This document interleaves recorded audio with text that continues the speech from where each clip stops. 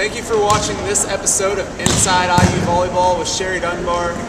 Coach, a difficult weekend. They lost both matches, but you got to be happy in taking a set against #1 Illinois.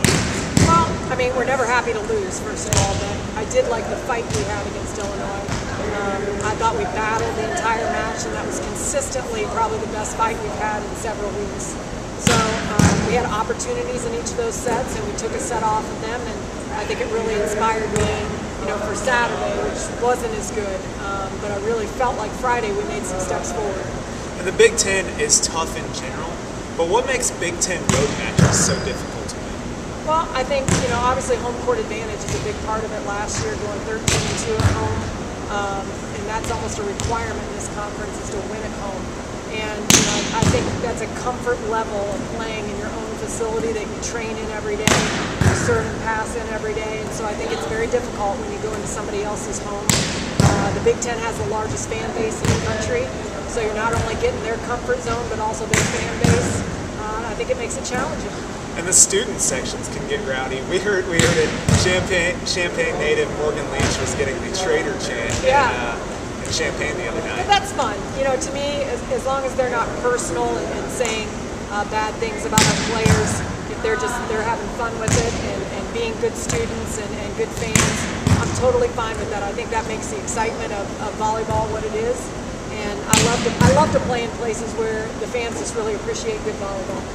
And in this week's player feature, I sat down with DS Melanie Hicks. Mel, thanks for joining me. You just celebrated your 20th birthday? Yep, no longer a teen. So are you feeling a little older?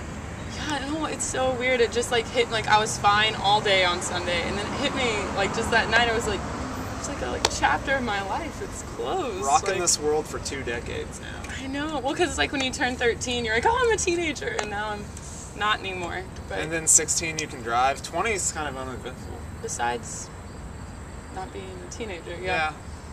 Well, you're an apparel merchandising major, which is kind of unique. We don't see that much on the IU volleyball team. So, do you want to kind of design fashion?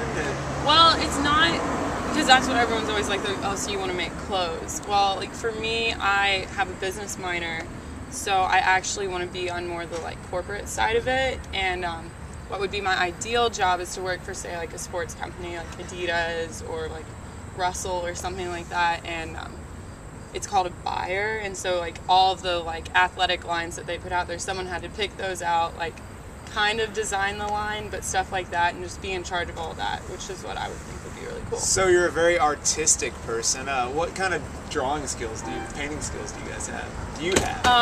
Well, I took art all throughout high school, drawing and painting, and I was actually in AP art my senior year, and I got a 4 out of 5 on my AP exam. Wow. So, yeah, I have some of my paintings up here, and so all the girls, they never really remember it, but they're always like, oh yeah, you're really artistic. Have you ever tried selling them one? No, I would, because you gotta make that money somehow. Yeah, I guess if I'm ever, needing the money, I'll be like, here, I'll draw you. If you're ever out on the streets, you can get out of it by selling your art. Yeah, definitely. So it was nice talking to you. Indiana Volleyball's Pablo Picasso, Mel Hicks. Yay! I had a great time speaking with Mel. Yeah, I'm really proud of Mel lately. I've been on her a lot this season to get better, and I think over the last couple of weeks we've been talking about making changes as a group and individually. And I feel like, especially with her passing, she's starting to make those changes and really focus in on the technique that we're working on. And so it's nice to see her find some more success lately. And this weekend we head to Iowa Friday. What needs to be better against the Hawkeyes? Yeah, the fight. The fight, we can't lose that part of it. We can get better at the volleyball in the gym, but we have to consistently battle every time we step on the floor. I think that's what we're working on this week as a team, as a program, is re-emphasizing that, what it means to wear that Indiana jersey and what that fight and that mental toughness is all about. So I think on Friday night, that's the most important thing that I want to see, is our team wanting to battle for every single point. And then Saturday night, the team makes its first trip to Lincoln as Nebraska's a new member of the Big Ten. Yeah, I think I'm looking forward to that. Really good fan base they have there, great facility, great floor to play on. Very good program, very good tradition. I'm very excited. It's similar to going to an Illinois right now. It's fun.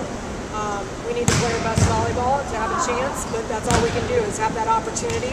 So if we show up and we battle, I like our chances right now. And normally we use Tweet of the Week to communicate with fans. We'll use a fan tweet. But this week's tweet comes from Coach Dunbar. She's laughing about it. I don't think it's so funny, but on the bus to Champaign, I fell asleep before we got to Spencer. And Yeah, 5 minutes into the trip, really. I mean, and that was the only wait 5 there. minutes I slept. Yeah, but you were out. I was out. So, and I want to say that I didn't take the picture. It was Ashley. Ashley Benson took the picture. It was a great picture, though, and we had to tweet it. See, it's funny because the day before, no joke, I was talking to a friend of mine about how one of my biggest fears is falling asleep in public. And then you It was take advantage beautiful. of it. And now everybody that's a Twitter member can now see that, which is, All I your think we have followers. about 16 or 1,700 Twitter followers right now, and they all get that beautiful picture of you. And my family always makes fun of how I sleep, and I had my head in between two of the seats, so It was beautiful. kind of an awkward position. But I'm I gonna hope get you won't fall asleep again, though. yeah, will you? I'm gonna get you back sometime this season. Probably You will. least expect it.